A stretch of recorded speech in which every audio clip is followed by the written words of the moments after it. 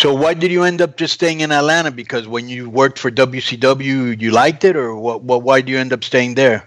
I liked it. I mean, I had no interest in moving. Right. You know, just it worked out for me. I mean, I really like the area. Stayed in the same condo I've been in. Do you keep in contact with anybody in the Atlanta area from the boys, like DDP or somebody like that? Yeah, I talk to DDP all the time. Right. Anybody else?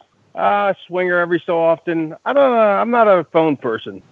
Wait a minute. Have you seen Swinger's gimmick and Impact? No, what's he doing? It's hilarious. He plays like this guy that's still stuck in the past, and he still uses the cheesy '70s wrestler. Right. But he still uses lexicon from like, hey brother, you know, let's kayfabe and hey brother, you got any pizzles? Right. Like he'll say that.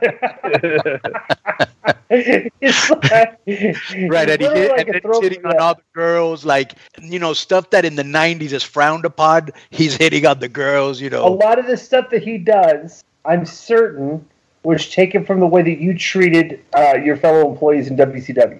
I would definitely the way you treated women. I would suggest that Johnny Swinger's character at Impact is based on the model that was presented by Raven of how he treats women. How dare you say I'm not a feminist?